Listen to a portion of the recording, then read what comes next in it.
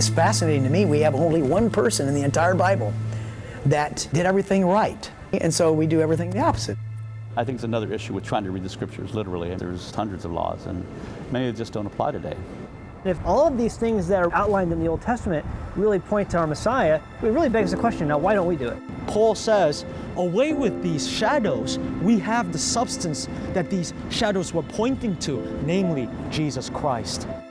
He who says he abides in him ought to himself walk just as he walked. Look at all these years that we've read these scriptures and we've missed core things in the scriptures. What you're doing is retrieving ancient truth that's been neglected or corrupted by church practices. Yeah.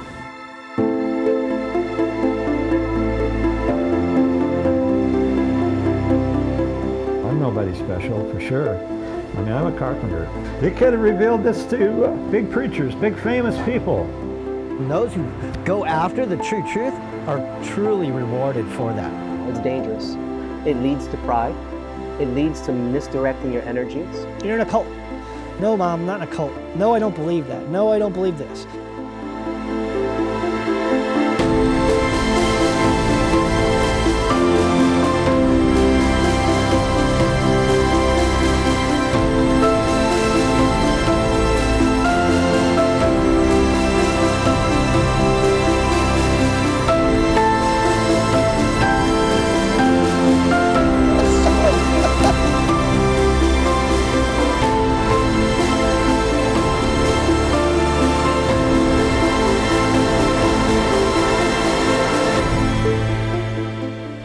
Everyone will see it.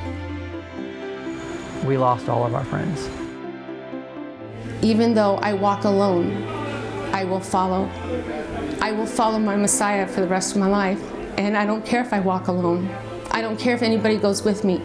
I will still follow.